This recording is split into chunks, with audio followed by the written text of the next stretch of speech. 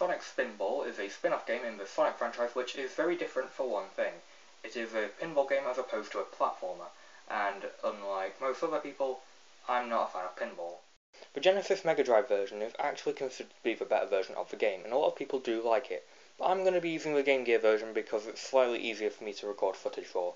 After walking into the game not knowing what to expect on my first time, I was surprised as to how short it actually was with only 4 main zones, all of which take place within Robotnik/Eggman/Jim Carrey's Pinball Palace, which means that there's no Green Hill Zone. Whoa!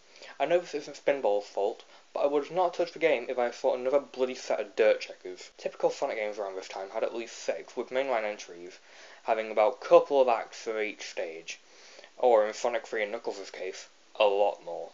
For a spin-off where you're just playing several virtual glorified pinball machines, that's really as long as it needs to be.